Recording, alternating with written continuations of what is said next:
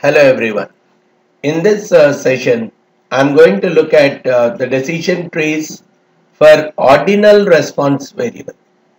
So till now, we have looked at decision trees where the response variable was a categorical variable, basically a nominal. Within that, again, there could be two categories or more than two categories. So we have looked at different decision trees for different such kind of purposes. Then the response variable was a numerical variable where we have used different forms of regression there. Then we have also looked at the cases where the decision variable is a count variable, the Poisson regression and the Poisson decision variable, etc. Then we have also looked at the decision variable where the response variable is time to event, where we talk about the survival kind of stuff. Now here my objective is to look at the decision variables which are ordinal in nature. So they are ordered low, medium, high, poor, average, good, or even it could be a rating 1 to 5, 1 being the lowest, 5 being the highest. So all these are typically the ordinal response variables. So if at all I have any ordinal response variable, I want to look at how I can build the decision tree for that. So this is where I have only one single model to talk of here. As far as the R implementation is concerned, and the data set that I am considering also is the same data set that I have used for the count data, which is that hospital related data set. The only thing is now I'll change the question a little bit, right? Let me go back to that hospital data set, which I have already loaded because it's a continuation of the class that I have taken for the count data, right? Just for a quick recollecting, if I am looking at head of hosp, so this is what it is, right? The doc visits was something that we have taken as the response variable in the count data, where I wanted to model the number of doctor visits based on various other variables, other explanatory variables or other attributes. Now I will change the model, right? So I'm more interested in let's say chronic condition. Let me look at the summary of all of them so that I'll change the question a little bit. So here my summary is saying, okay, health status average, excellent, poor. Rather than that, okay, number of chronic conditions are anywhere between 0 to 8, right? So I will take this as my response variable, but of course this has to be ordinal. So this is where I'll convert this into a factor, right? Because I want this as an ordinal variable, right? As I want this as an ordinal variable, I'll consider this chronic conditions as an ordinal variable. I'll see if I can estimate the number of chronic conditions for a particular person based on all other variables, that based on the number of doctor visits he makes, based on the number of emergencies he had till now, based on the number of hospital stays he had done till now, based on his health status, age, gender, marital status, etc. I want to check what would be the number of chronic conditions he has.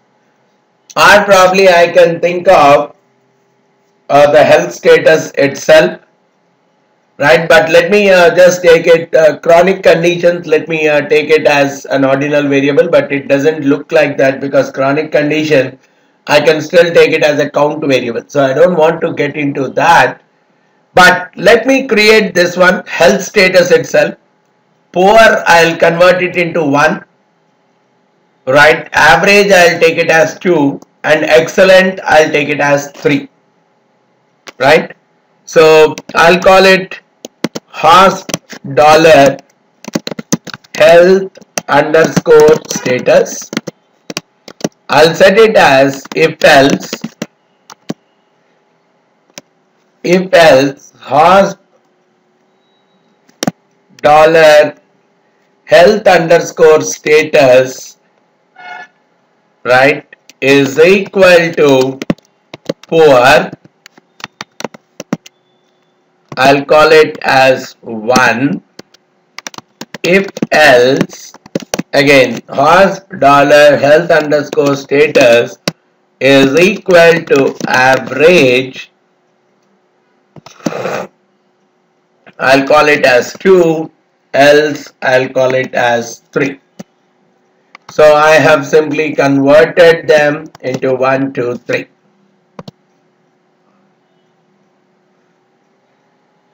Okay, I have to put double equal to.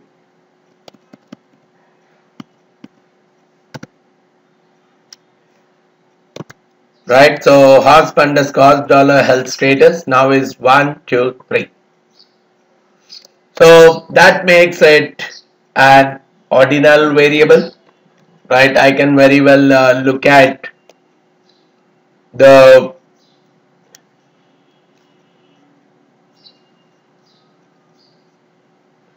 call the levels of hospital dollar health status.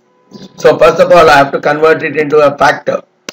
Class, let me just check what is the class of hospital dollar health status. I think it should be showing numeric. So what I'll do is hospital dollar health status, I'll call it as dot factor. I'll convert it into a factor. Right, so now I'll set the levels of HOSP dollar health status. I will set them as, the first one I'll call it as 4, the next one I'll call it average, and the third one I'll call it excellent. Right, now let's see the summary of HOSP. If I look at the summary of HOSP, yes, poor, average, excellent, these are the numbers. Fair enough. Now my data is there in place. Now this conditional inference ordinal response tree actually goes with a package party, and I'll be using the ctree function out here. So let me load the package party for this purpose. Okay, it's already loaded because we have used it even in the count case. Now the way the model is built is using the ctree function. Z is the response variable, which is an ordered factor. We have already ordered it. We have 3 classes, 1, 2, 3. It's an ordered factor. Let's look at the class of the hospital health status. It's a factor. So it's an ordered factor. Right? I need to give that as an input. Data is the data set of attributes that are used to build the tree. I think all these things are already taken care of. We have loaded the party package. We have got the data for which the decision tree needs to be built. Preliminary inspections are done. If at all some level of transformations are required, we have to perform those things. The response variable needs to be an ordinal variable. We already have taken care of that. We have to split the data into training data and the testing data. Right? So I think even that is taken care of. Right, but it's better because we have changed the data a little bit. So let me say how many rows are there. N row of HOSP, which tells me there are 4,406 rows. Out of that, I want to take approximately 70% of the data, giving me 3,084. So the train is a variable. Right, it's better that I set a seed, set.seed 1000. So the train is a variable that I am creating where I am taking a sample from 1 to n 3084 numbers randomly I'm trying to generate between 1 and 4406, where the replace I'm setting it is as false, so no duplication coming in terms of the values. So based on that, I'm creating my training data, which is a subset of the hospital, where I'm taking the rows which are there as a part of the train, and I'm taking all the columns. And test data also, I'm again taking a subset of hospital, where I don't include the train data minus train, but I take all the columns. So with this, I have my training data and testing data in front of me. Now I have to estimate the model, right? So let me take fit C3 for this. So fit C3 is the name of the variable where I will be storing the model. I'll use the function C3. My dependent variable here is, I'm looking at the health status, if I can assess the health status of the person based on all the other things. So I'll take a dot. Based on all other things, I want to see if I can assess the health status of the person. Then the data for which I am working out is the train data. I am taking the train data as the input, and based on this I am trying to do a fitting of the C3. Now let me see what is the kind of advantage that this C3 is giving to me.